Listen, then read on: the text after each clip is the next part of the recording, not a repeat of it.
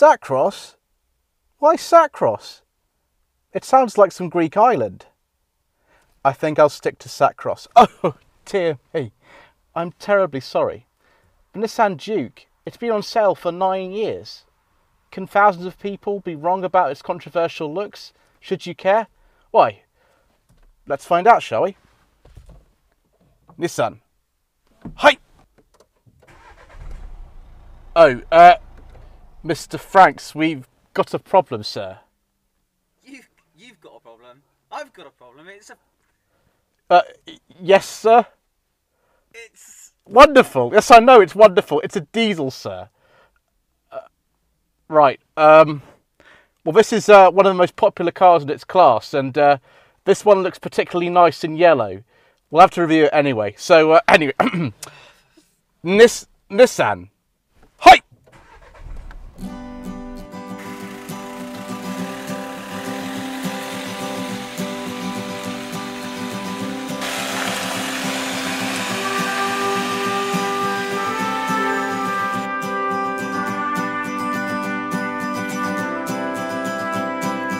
Here we are with anchors tying us to what we'll call home, even if the sight of it has not yet touched our eyes.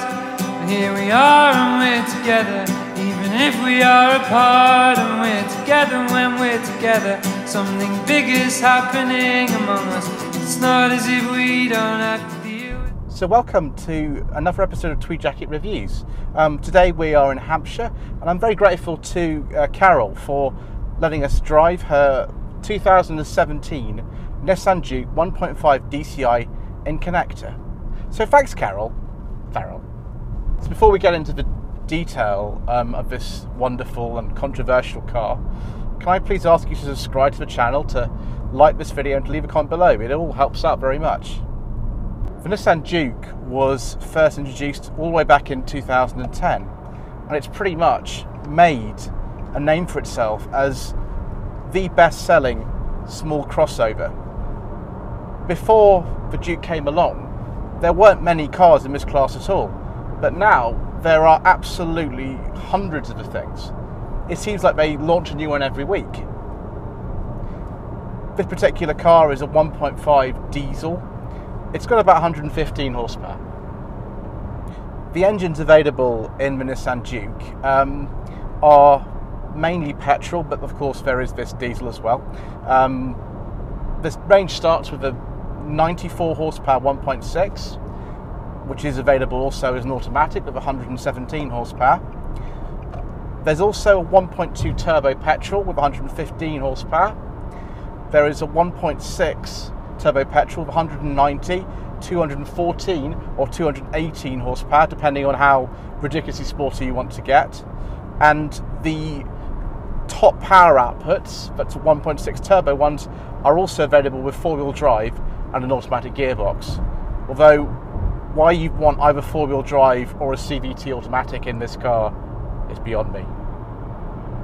The Juke was facelifted all the way back in 2014, and this is a 2017 car, so this does have the facelifted sort of improvements, such as clearer instruments and a slightly nicer exterior, as well as a bigger boot.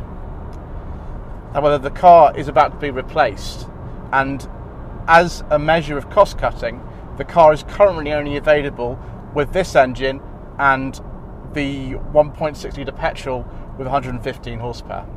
It's worth saying that you don't need to order your Juke in this wonderful shade of yellow, but if you're the sort of person who really likes to stand out, then that might be totally appropriate for you anyway. So if you avoid the base level trim, you can have this driving mode selector here, which it goes through sort of economy and sport and normal. Most of the time people would leave this in economy mode to get the best economy, particularly in this diesel, although the sport mode really does sharpen up the throttle response. And when we were coming up a slip road earlier on, I had it in economy mode. The car was very, very sluggish. So if you're doing any kind of overtaking, I'd really urge you to use that so you don't get caught short. For such a tall car, the Juke does hold the road quite well. I don't know if the Renault underpinnings help with that particularly or not. I'm not really sure. But the body control seems very taut. The steering is actually quite well weighted, particularly if you put it in sport mode, because that does sharpen things up a bit. And the car grips very nicely. I wouldn't say this is a sporty drive, but it's certainly not as vague and horrible as some tall, small cars I've actually driven in the past.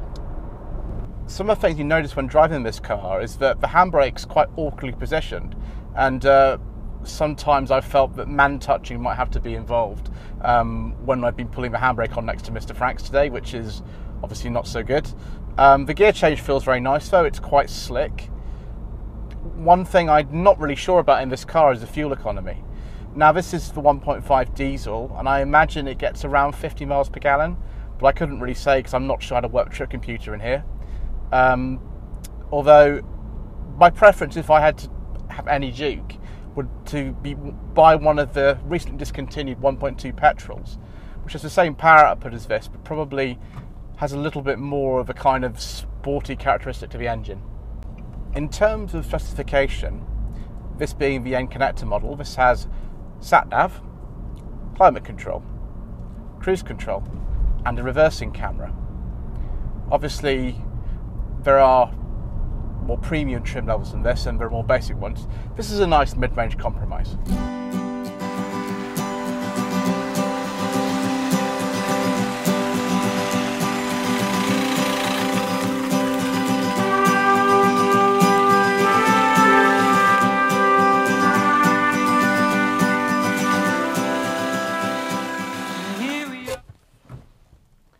This car isn't actually as bad to drive as I thought it would be. It's actually pretty good. I mean, some of the interior is not to my taste, but anyway, let's stop talking about that and let's go and have a look in the boot and be sensible for once. When this car first came out, it was criticised for the size of the boot. This one's a bit better because it's a post-facelift car, and it's 354 litres. Now that's not as big as sort of like a Volkswagen T-Cross or anything like that, but at the time it was not too bad. Under here we haven't got a spare wheel, we've just got a tyre repair kit, and you know how much I don't like those, but it's par for the course really these days. The four-wheel drive versions of this car only have a 207 litre boot, which is barely adequate for stuff, but of course you can just fold these rear seats. Right then, well, let's use this funny door handle to open it up, and let's see if I can get in behind myself. Right, now that I've moved the seat forward a bit, I can get in. I'm not particularly tall at 5'11", and if you've got a shorter driver, it's not really going to be a problem, but for some people, the rear of this car is going to be a bit restricted. So headroom is actually okay.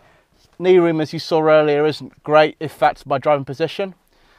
There's no armrest in the back of here. You can fold the rear seats, but there's nothing else in here. There's no USB ports or rear vents or anything like that. Overall, it just feels a bit claustrophobic, really. Or despite this raised roof, you'd think there'd be a bit more space in here, but sadly, there isn't. So in terms of the cabin materials, this is hard plastic. Doesn't feel too bad quality, though. This door pull's okay. Nice bit of glossy trim here. But this car is starting to show its sort of French origins a bit, because this is based on the same platform as the Renault Clio. And this is the sort of interior quality I'd expect for one of those, as opposed to a small crossover. So we have got Isofix in here, which is good. Seat fabric doesn't feel too bad, particularly.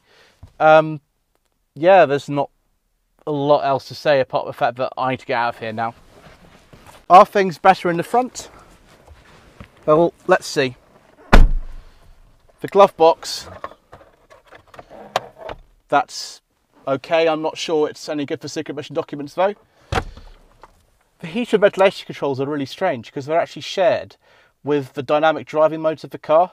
And these dials, well, they feel terrible. There's no other word to say than that. But I suppose you get used to it after a while. In terms of visibility, well, the rear window is quite small, so I'm grateful for the reversing camera on this particular car. The front is an interesting story because the top of these headlights mean that you can see the corners of a car much more easily than in most modern cars. But it does make the car feel quite big on country roads. One thing I've noticed about this particular car is that the interior quality is very consistent. It's the same as in the back.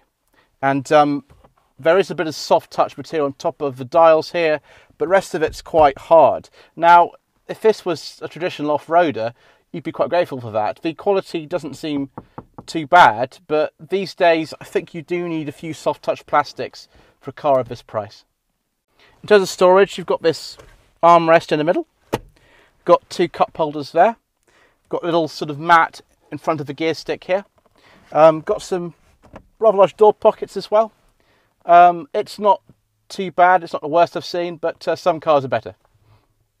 So I referred earlier to the fact that the heating and ventilation controls and the controls for changing the dynamic mode on the driving, they're actually the same. So D mode here, we've got Eco, Normal and Sport. I've been driving it normally in Eco mode, although if you're accelerating up to a motorway slip road, you're going to need to put it in Sport because that saps a lot of the power. As I've said, these dials are not great, they don't feel too good. The design of this isn't too bad, but the screen at the top of her dashboard is small and the buttons just feel a little bit cheap to me. The instruments are quite nicely laid out, although one of the things that belies the age of this car is the fact that right in the middle of the speedometer and rev counter, we've got this tiny little orange screen. It looks like something from a computer game handheld from the 1980s that's quite small and difficult to read. This particular car's got satellite navigation. I think this is the N-Connecta trim level. We've got Bluetooth, we've got CD and aux. In fact, the car's got quite a few sort of ports here. We've got USB and aux there. Then satellite navigation, the map's quite small, it looks quite dated, and I'm not sure how accurate this information would be when you had traffic. In terms of the position for the driver, it does feel quite comfortable. I've got plenty of adjustment in the seat and the steering wheel. The gear shift is in a nice ergonomic place, it doesn't feel too bad at all. This sort of weird motorcycle fuel tank effect though is a little bit unusual. I don't know if I really like it or not. Apart from that though, this steering wheel, which looks like it's out of a newer Nissan, is nice to hold and all these buttons feel fine. So then, what do I think of this somewhat controversial small crossover? Nissan Juke's not really a car for those who are shrinking violets. It's more like a Mini or a Fiat 500 in that respect. It's not really to my taste, but I can see the appeal. The only problem is that the small crossover market, since this car was launched, is now so crowded and so talented. You're going to have to be somebody who really is extrovert to want to have something like this. Oh, excuse me, terribly sorry. And they say video games aren't any good for you. Thank you for watching this episode of Tweed Jacket Reviews. My name is Joseph Lloyd, I'm an independent vehicle consultant. I find cars for people. Please subscribe to the channel if you'd like to do that. Don't forget to like this video and to leave a comment below. If you wish me to source a car for you, I'd love to do that. My website is www.lloydvehicleconsulting.co.uk. Please use the contact me page on my website to get in touch. I've got a Facebook page as well, it's facebook.com/Lloyd Vehicle Consulting. Thank you. Ew.